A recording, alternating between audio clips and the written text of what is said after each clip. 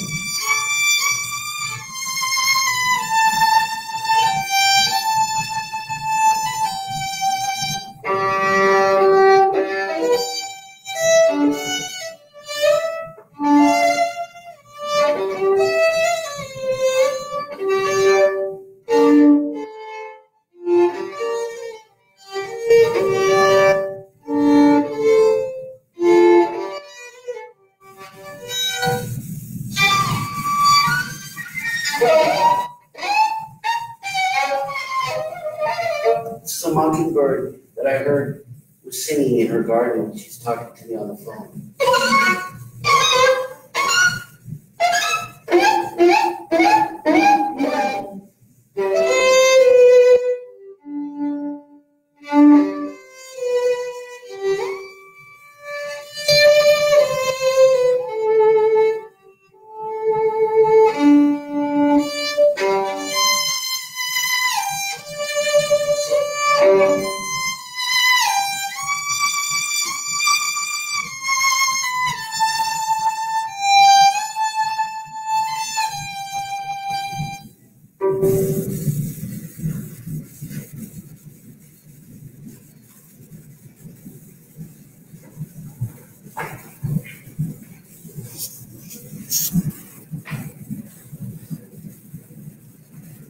Our call to worship from Psalm 118.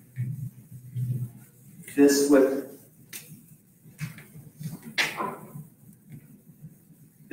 past thoughts of years of first things in the morning, daily calls between Maureen and Lisa, daughter and mother, friend. There are glad songs of victory, the tents of the righteous. The right hand of the Lord is exalted. The right hand of the Lord does valiantly. I shall not die, for I shall live, and recount the deeds of the Lord. Open to me the gates of righteousness, that I may enter through them and give thanks to the Lord. This is the gate of the Lord. The righteous shall enter through it. This is the Lord's doing. It is marvelous in our eyes. This is the day that the Lord has made. Let us rejoice and be glad in it. Blessed is the one who comes in the name of the Lord. Oh, give thanks to the Lord, for he is good. His steadfast love endures forever. Hannah, Will, Orlin, your family and your loved ones, we, your neighbors and your friends, with hearts conjoined, come together from all points, from East Coast to West Coast, from North to South, in this very moment. Though not able to be present in this very room, yet still hearts are twined and bound together. We do this to form a strengthening fellowship. And we are met by the Holy Spirit to praise God for the life of Lisa and Peverill. We share our grief with each of you and with God. We reaffirm our faith in God's unfailing goodness, to hear again God's promise of eternal life, and to commit Lisa to God's everlasting care. We thank God for allowing us to know a woman like voice. We're thankful for her witness and her walk, her work, her family, her faithfulness. Thankful for her eloquence and her benevolence. We thank God for allowing us to know a woman of this cut and caliber. We're thankful that we were able to know and to love her and to be loved by her. Please join me in prayer. In these moments, we turn to you, Almighty God, giver of all life, life here, life hereafter. May every soul hurting with loss, every one grieving, one loved, Lisa, now awaiting us in our own time, within a heavenly home with many rooms.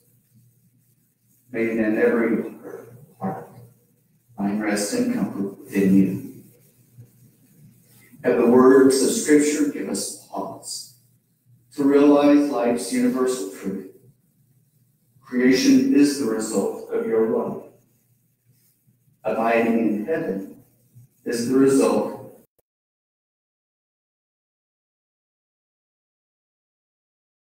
live long and full and receiving a just reward for finishing the race, for having the courage to fight the good fight. And when I was struggling before meeting with the family on what word of hope to maybe offer, as if by inspiration, Philippians chapter 4. Rejoice in the Lord always. Again, I will say rejoice. Let your gentleness be known to everyone. The Lord is near.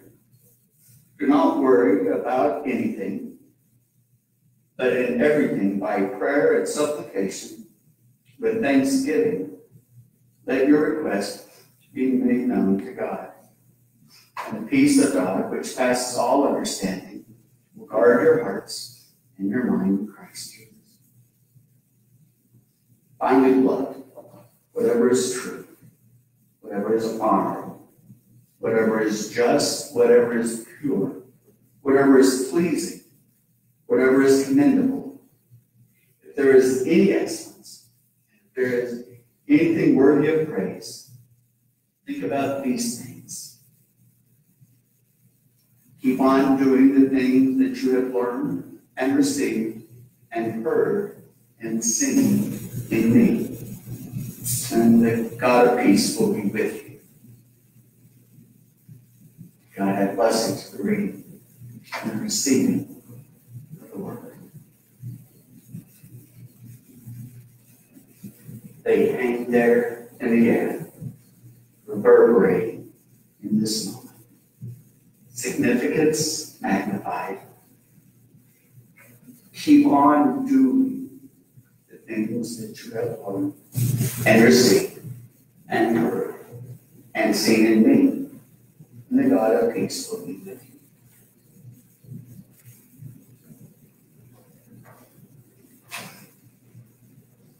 It was hard to find a way to put a homily together for Lisa. And that sermon was crafted through the years of her life, far more eloquently than I'm able to put into words. There are those that when you see them or you hear their voice, it is but a reflex, an involuntary reaction to smile. And there are those that you hope you hear their voice before they hear yours.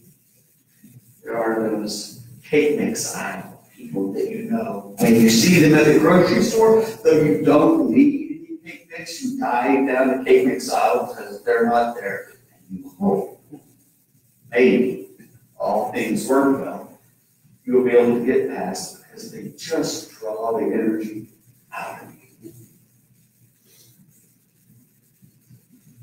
But there are those that you reflexively and eagerly laugh and smile when you just think of them, because they filled you full of them, showed you what was possible. For me, that's what Lisa was. Yeah. There's a parallel within scriptures in the book of Judith. The book of Judith is within the canon in the Old Testament with the Orthodox Church and Roman Catholic Church. Within the Hebrew Scriptures or the Protestant Church, it is put as one of the biblically related writings within the Apocrypha, the intertestamental kind. So it's not Old or New Testament. It's in between. But the book of Judith and Lisa tell very much the same story. The book of Judith relates to God's deliverance of the Jewish people. This was handled, this was accomplished by the hand of a female. That's the phrase used over and over. This motif was repeated constantly. God's deliverance by the hand of a female. It's meant to recall the hand of God in Exodus, the deliverance of the Jewish people from Peverill. It's thought to be written about 100 BC. And Judith understood the moments of her day through faith and introspection, but not as those who organize and set the norms within her community. Another way of saying it, she thought for herself and took no hostages. And so for me, I find your mother, your daughter, your cousin, and so much like this. If she set her mind, her will towards something, you could either join her, you could watch her from the curb as the parade went by, but you got out of her way. Otherwise, or you had a petite pair of shoe prints over your back with love and with respect.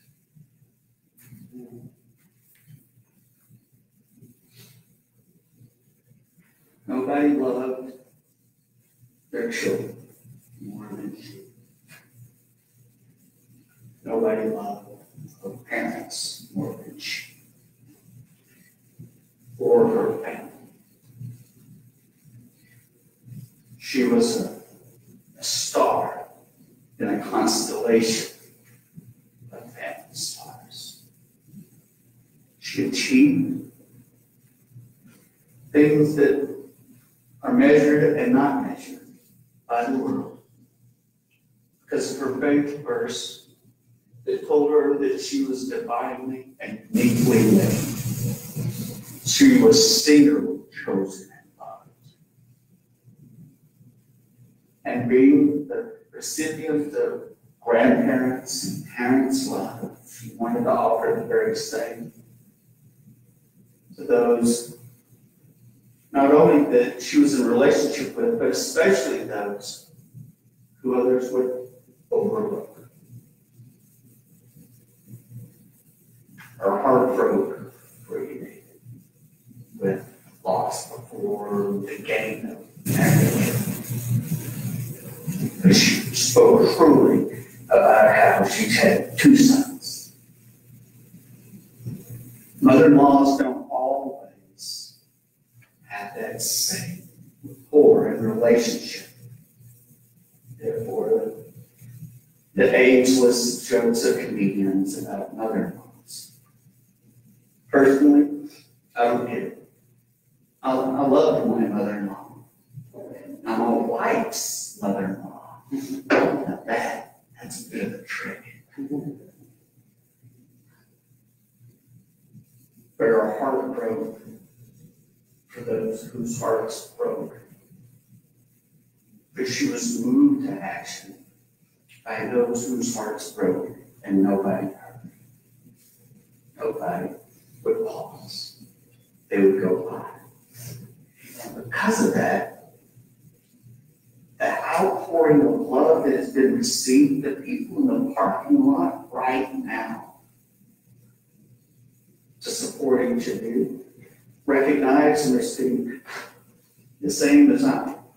That somehow Lisa made each person feel as if you were her special friend.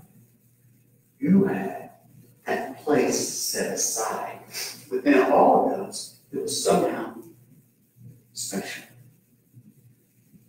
And everybody was uniquely special. To see how comfortable she was in the pictures of friends and family and social events in different places was the very exact ease that I would see her on the floor, sitting and talking with teenagers in the school district that they refer to as unaccompanied minors.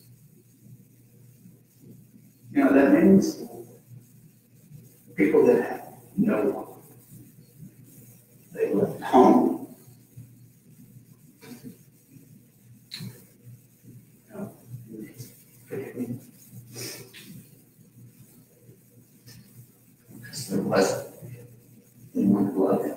Only there was hurt or preyed upon.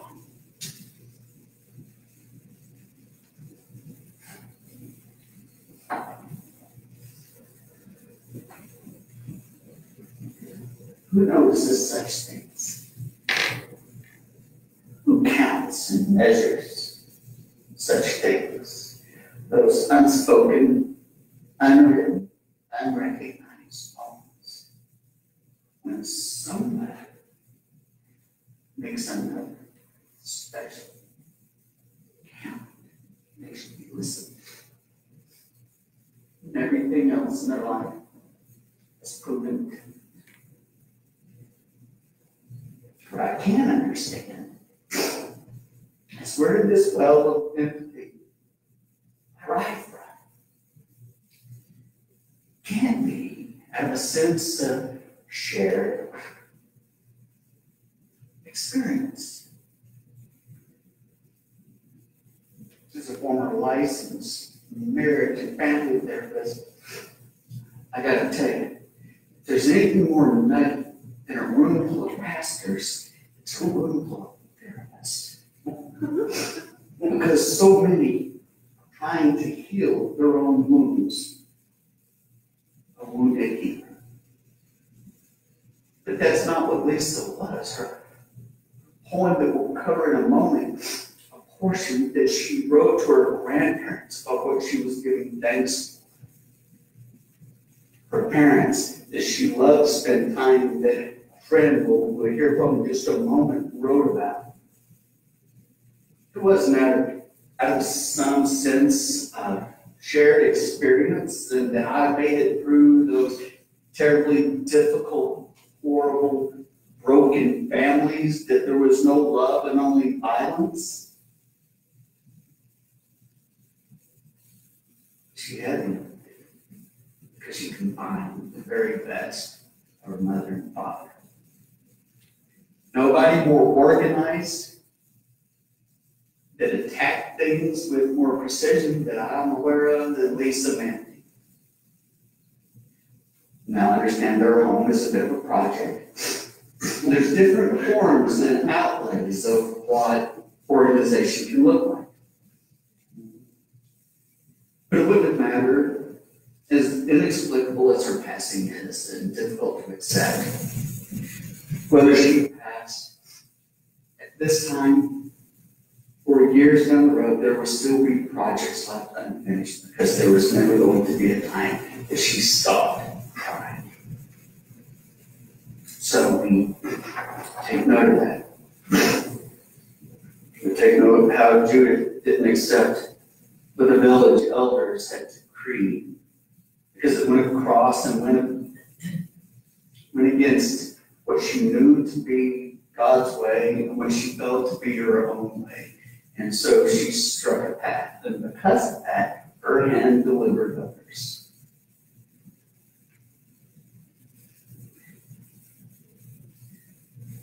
So I'll leave you with words from Lisa Michelle. Lisa was vibrant, radiant, and brilliant, both in her mind and spirit. She loved deeply and expressed it by action rather than a lot of words. You wanted her in your foxhole, in your corner. She never took off her 4-ocean bracelet, which when I first came across that, I had to look it up. It instantly identifies the person as a member of the Clean Ocean movement. So close to the heart, and we live in Kansas City because of all the deep blue water that surrounds us. It acts as a reminder to curb consumption of single-use plastic. It symbolizes commitment to a free ocean from plastic. And every bracelet purchase funds the removal of 1 pound of trash from the oceans and coastlines. So she wore it not because she felt that would clean the ocean, but because it was something she could do. Instead of looking at what can't be done, unable to be accomplished. So back to Lisa Michelle. She loved a hokey tourist trap in North Georgia called Goats on the Roof. And there are. And you could feed them. A sentence I never thought that I would come across. She was a great baker. The things that she loved: casino time with her mom and dad, morning calls with mom, selecting cheap cigars for her visits with her kids, driving a red convertible with the top off and the music on. New Orleans jazz, Bob Dylan, and Muscle Shoals story. So you can ask her anything about politics, local or national, and know what was happening. She would have a strong opinion about it. She loved to debate and to spar intellectually, but she was so darn smart, it was hard to beat her. But she loved it when she got beat in a fair intellectual fight. She didn't hold a grudge. She didn't. She forgave easily. She loved to give her mom fresh panties. She came up with funny sayings like, "This needs to happen. This needs to unhappen. And let's just say, you didn't just say that." She's a great nurse if you're sick. She was a realist in this court. She could write a complicated legal brief one week, and the next week build a professional baker's right,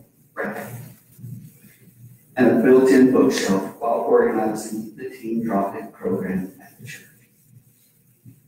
If you wanted something done, go to Lisa. She loved a legitimate and peaceful protest. She knew the Bible and religious history more than some professors. You could get her to laugh so hard she would cry. She had a great and hilarious, sick sense of humor. You could tell her something in confidence, and no one would ever hear it. She walked fast and looked a hard hike. She fell in love with Death Valley. She wanted to go back in the winter. There's more.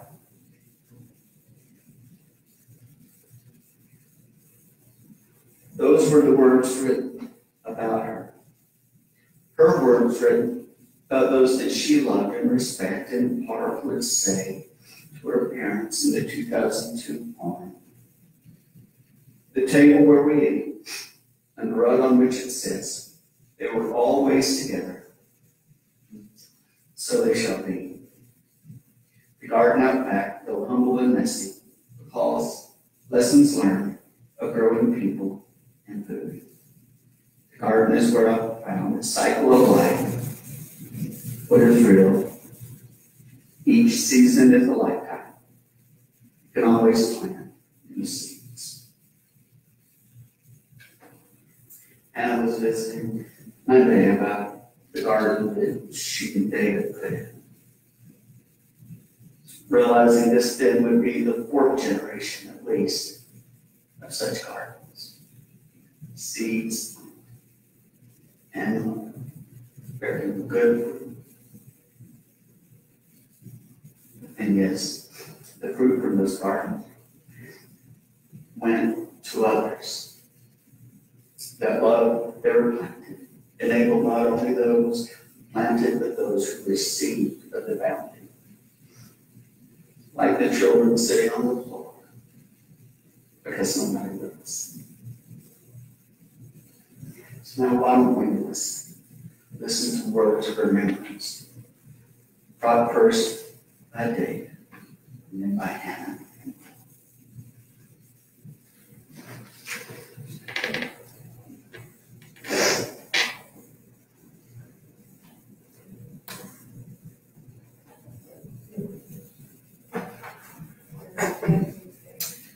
These are David's words. Actually, that's what we read some of it, and a little bit more. I'll try to get through it. Oh, yeah. I wasn't going to say anything personally, but like, there were mother-in-law jokes, I guess they're pretty common, but since she said it's like a song she was like mother too, and page here. She's looking over, it's not going to be her best husband. It's God, best brother, or son, grandson, you, just family member. Lisa Michelle, she was bright, radiant, and brilliant, both in her mind and spirit. She loved people deeply and expressed it by actions rather than a lot of words. You wanted her in your foxhole. You wouldn't be sitting in the corner. She never took off the Fort Ocean's bracelet. She loved those ugly torch traps in North Georgia, called goats on a roof, and there are you can beat them. She was a great baker. Things she loved was casino time with mom, morning calls with mom, selecting cheap cigars with her, and visits from her kids.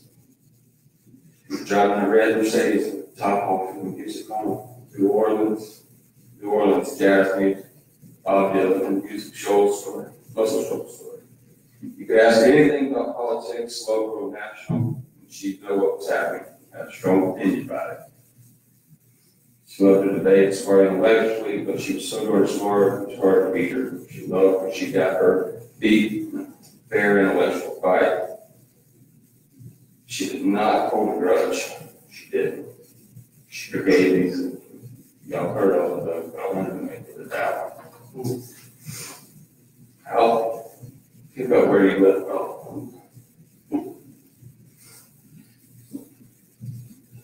She traveled to Bulgaria and taught the U.S. legal system to law students for 2 weeks while living in an old Soviet area dorm and traveling the country. She loved museums. When she wanted to get dressed up and pretty, she looked exotic. Yeah. She loved morning coffee and conversation time. She could sketch out Ben Franklin stores and remember the people who worked there. Loved to tell about how Bert didn't like her to cut keys or glass.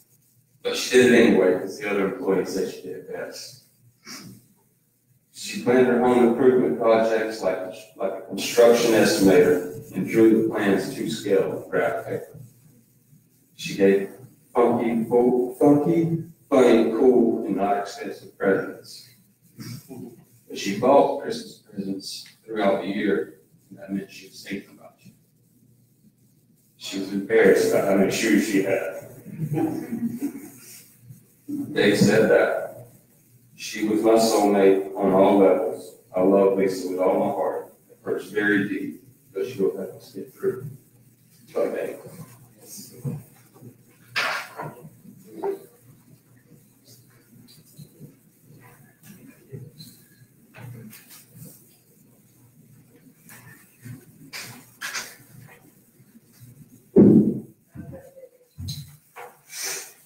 Okay, so Will wrote this,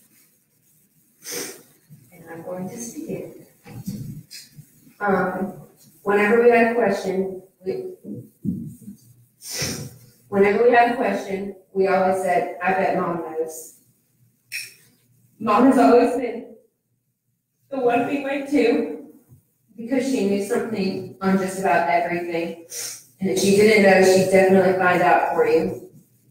She always said she knew the most about stuff no one cared for until they needed to, like learning how to be a plumber or shower. We had a running joke that if you asked her what time it was, she'd teach you how to build a clock. That's the type of person she was, a creator and a teacher.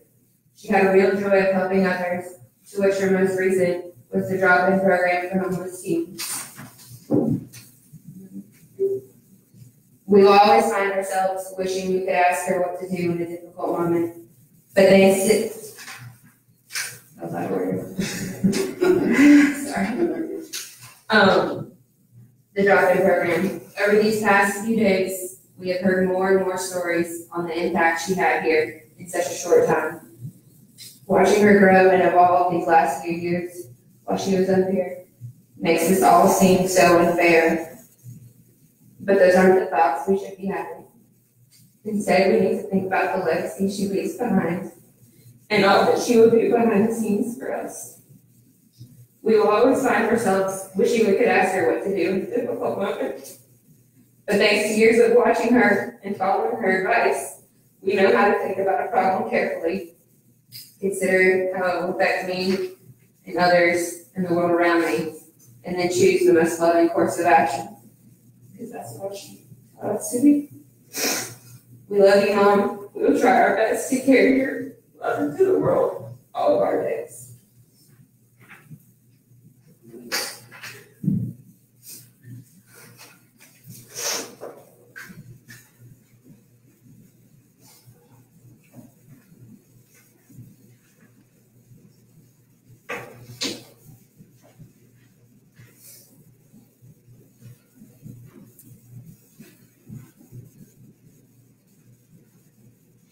Let us pray. God of all life, we are thankful for all with which you have blessed us, even to this day. For the gift of joy in the days of health and strength, and for the gift of your abiding presence in the day of difficulty, and for the gift of eternal promise in the moment of loss. We praise you for the life, accomplishments, high ideals, and the understanding of servanthood which comprise wisdom. We praise you for her ability to instill gratefulness within all who love her, and for the blessing of her home and friends and family, of her baptism, and her place within the faith. Above all else, as Lisa so lived, we thank you for Jesus who died our death and rose for our life eternal. Ask your blessing upon this family and upon each person who were able to share a bit of the path of life at Lisa's side. That all that was good and honorable and excellent and worthy, rather than that star shining upon us, now may shine through us in our acts to serve others. Amen. Hear now this, the promise of our Lord Jesus Christ. Peace I leave with you. My peace I give to you. Not as the world gives do I give to you. Let not your hearts be troubled, and neither let them be afraid. And by the grace of our Lord Jesus Christ, and the love of God, and the communion of the Holy Spirit, be with each of you.